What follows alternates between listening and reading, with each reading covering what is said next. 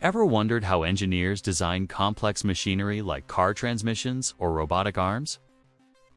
A key part of it comes down to something called a 4-bar linkage, and the magic formula that governs it is Freudenstein's equation. Let's break down how we get there, super quick.